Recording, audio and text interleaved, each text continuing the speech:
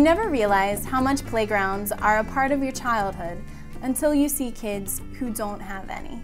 Rebecca Hosier is a 14-year-old from St. Paul United Methodist Church in Chambersburg, and she has raised over $4,000 to purchase playground equipment for children in the West Bank who didn't have any before. Thank you for coming and talking with us. Thank you for having me. What started this idea of raising money for a playground equipment in the West Bank? Well, my mother and I went to a conference, a Peace and Justice conference in March of 2010.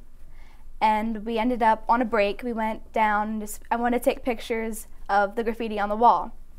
Since it's actually free that you can just go in, it's legal to go just paint on this wall. So it's pretty cool. So I went in to take pictures, and we happened by chance that there was someone at the building. They invited us in, gave us tea, customary over there. And one of the coordinators there, Usama Nicola, came in and he told us about the Reconciliation Center, and he ended up telling us his story. And he talked to us about how even he and his kids as young as 2 and 5 are affected by the war and the separation wall and everything that's going on over there. And after that, he went and just took us on a tour of the building, and he told us that they had an empty lot that they wanted to make a playground. And later, back at the conference, I had the idea that I wanted to raise a few $100s to help him out, and went back home, and that's just kind of how it started. Went and raised money for him. What did you do to raise money? I talked a lot. I went to many places, and I just told the story of what was going on over there, and people were touched, and they helped. I sold olive wood. Did a lot of that on Sundays after church. I helped out at the community breakfast one Saturday at the church. The church definitely helped me out. They went and they rolled with it. They just gave them their hearts and really helped me out there. So it was a way really not only to raise money for the playground, but also to share the story of the people who you had met as well. Correct. Yeah.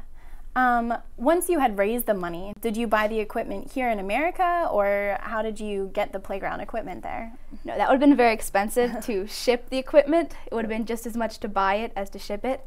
So we sent the money over, and they bought the equipment there.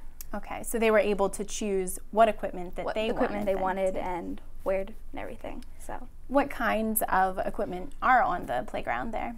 The basic playground, like slides, swings, seesaw, giant spinny things that no one knows what they're called, but all the kids love them. Just the regular playground stuff. Were they surprised by the money that they had received for the playground equipment? I think we were all surprised, because I went into this for a few $100s to buy a swing set or a slide, ended up coming out with thousands of dollars. I think we were all surprised by the number. And you were able to return and actually see the fruits of your labor then as well, correct? Yes, we returned in October later that year, just for a missions trip. We ended up working at the Bible College, which is down the street from the WM, and we passed and saw all the kids playing on the playground. Oh, it must be a wonderful feeling to be able to see it actually in use. It was. Yeah. Do you think that this has started a spark in you for continuing with global ministries? Oh, yes, it definitely has. My whole family has felt this spark. We want to go over, volunteer, help out with the people over there. It really touched us. All right, well, I thank you for sharing your story, and for sharing your story with so many other people, and for just following that nudge and just raising money so that those people could have their request fulfilled because you followed God's will in your life.